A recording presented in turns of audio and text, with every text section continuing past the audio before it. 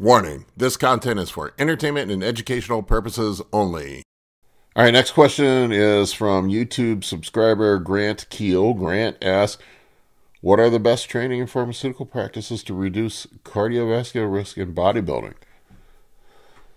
There's some simple low-hanging fruit you can do and some stuff that I suck at and I probably should be better at, but probably the lowest hanging fruit that there is just doing some fucking cardio, getting up and taking a walk every morning. Or if you want to do a little bit of HIIT cardio post-workout for cardiovascular health. That is going to have a major impact on cardiovascular health. Probably the second simplest thing to do is most dudes, especially when you're running PEDs are going to cause lipid skewing because how they affect lipid metabolism in the liver, even injectables. You're going to see some increase in LDL and some decrease in HDL that just happens when you're running PEDs and how they cause the liver to metabolize lipids and how they affect lipid metabolism. So cleaning your diet up, eating a diet, keeping saturated fat low in your diet. When you're on PEDs, it's just like drives me nuts.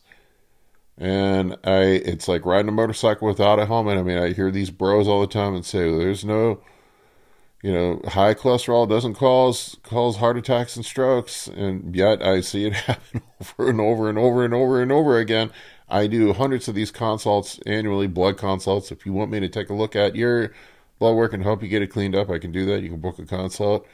But I see this all the time. I see these dumb motherfuckers that eat a high-fat diet.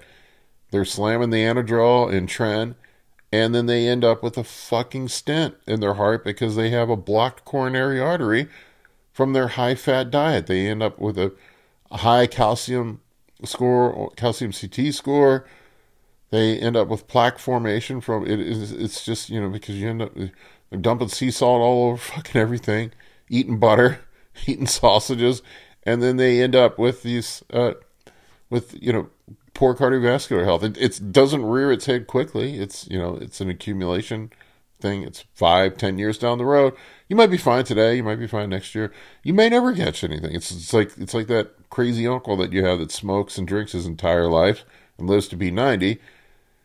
But the way I look at it, it's you're buckling your seatbelt up, you're putting your motorcycle helmet on, whatever. You're reducing risk by keeping your saturated fats lower in your diet while you're running PEDs, which are going to elevate risk of lipid skewing. So I would say diet is the second and easiest thing that you can do.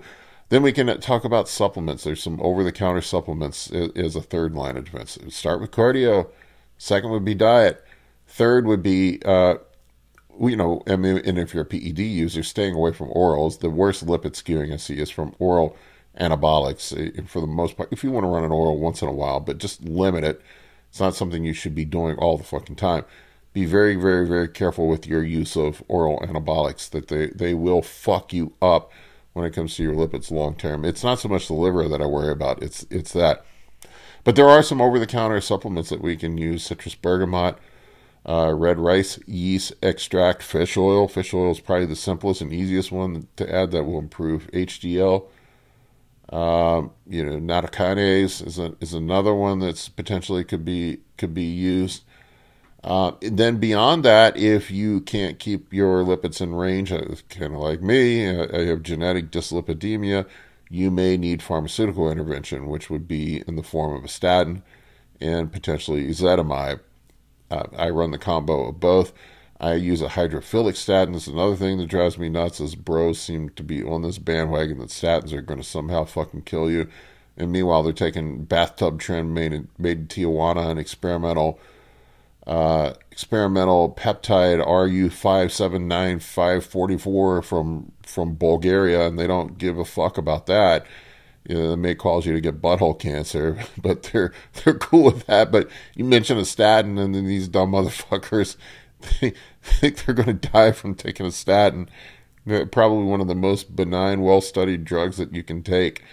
And there are some risks, like there are with any other drugs. And most of it's associated with the lipophilic statins. There are some neurocognitive risks. There are some potential risks to muscle health. So if you want to avoid those, just take a hydrophilic statin. I take rosuvastatin, which is a hydrophilic statin, which I've been able, with that combination of that and some ezetimibe, which works through the GI, I've been able to get my LDL down into the low 60s, high 50s, which is going to be much safer long-term risk for cardiovascular. It's still not a guarantee. I mean, you could still get in a wreck and die with your helmet on a motorcycle. I mean, we're doing other things, but we are reducing risk. They're lowering the levels of risk. So I would say I would start at the high level first, just a little bit of fucking cardio, keeping your diet healthy. Start there, and then you can throw in some over-the-counter supplements if you need additional help. And if that doesn't help it, then pharmaceutical intervention would be the last line of defense. Also, be very intelligent with your PED choices. Stay away from orals. Stay away from things that are known to skew lipids aggressively. Probably tren. You don't want to be running tren year-round. Things that are more gentle on your lipids, testosterone, GH, and Primavol and Masteron, those are probably going to be more gentle on your lipids, although they will cause some HDL suppression. I got so hyper-focused on the cholesterol portion, I almost forgot about blood pressure.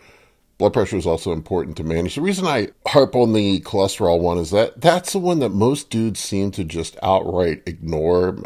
Most guys these days seem to pay attention to blood pressure. There's more awareness about blood pressure, but overall for cardiovascular risk, we look at it, and I talked about it on a recent video if you want to check it out that I had up, about the primary cause of acute death in bodybuilders. That study that they did over, I think it was 20,000 bodybuilders professional bodybuilders over a 16-year period of time, acute cardiovascular events were the number one cause. So the primary driver of this stuff is going to be high blood pressure, high cholesterol, using steroids that are cardiotoxic. I would stay away from stuff that's cardiotoxic. Make sure that your blood pressure is in check. A lot of times just simply cleaning your diet up and doing more cardio is going to help. Managing water retention is going to be another thing. For whatever reason, dudes think it's okay to let their estrogen run wild and let water retention get out of control. That's going to increase cardiovascular risk as well. Managing your sleep apnea, making sure that you're getting a good night's sleep, making sure that sleep apnea is managed. A lot of dudes I found out myself, I was going hypoxic at night. That's not great for your cardiovascular health. 19-Nors, tren, orals are going to be rough on cardiovascular health. Spend the majority of your time when you're running PEDs on gentler, more cardio-safe compounds like Test, Primavol, and Masteron, things like that, if you can even find them right now. Stuff like that, making sure the blood pressure is kept under control. Don't be afraid to use pharmaceutical intervention if it's necessary. I don't think you need to go out and jump on blood pressure and cholesterol meds if you don't need them. I see guys doing it as a preventative. I don't know that that's necessary, but if you do need them, then don't be afraid to use them. And periodically take breaks from your PEDs.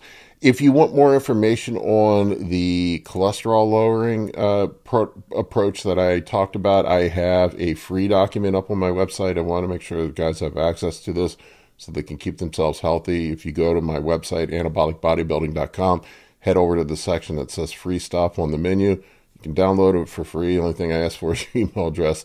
I might spam you with some stuff once in a while, but I try to keep that to the minimum. Anyway, that's all I got for you on this one.